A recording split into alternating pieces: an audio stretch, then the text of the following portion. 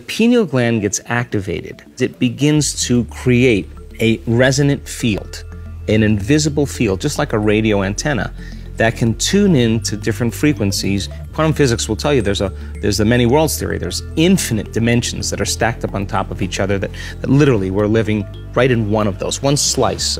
The moment you begin to tune into a frequency faster than the speed of light, and the pineal gland is resonating with that frequency, what's going to connect the physics of that energy to the biology of our brain?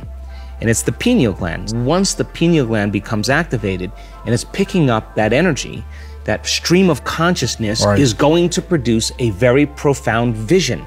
That's why it's called the third eye.